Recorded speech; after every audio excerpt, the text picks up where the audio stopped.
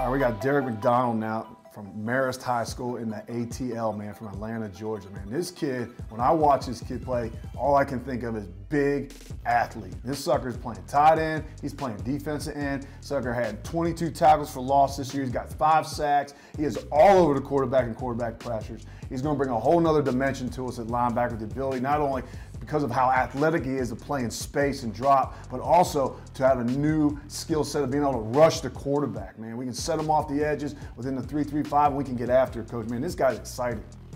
Tell you what, first thing that jumps to mind is blue collar, man. This guy comes from a great program down there. I don't even think these guys have given up a touchdown against the #1 defense, Coach. He's a hard worker, super high academic guy. I think he wants to go into communications, which means maybe one day I'll have to work for him after when he's making big money.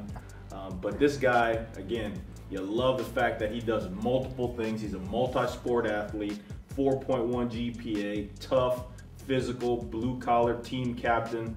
Again, really sets the tone for what we want to do as a defense in terms of bringing in guys who want to take this place to the championship level. And you said it there, and as we've talked about all 3 of these linebackers, they've all been the same thing. Academics, leaders on their team, multi-sport athletes, explosive, and extremely athletic. I mean, this guy, you watch him play tight end, we got to keep him away from Coach Babers and company because I don't want him to steal him from us. So we're keeping him away, definitely.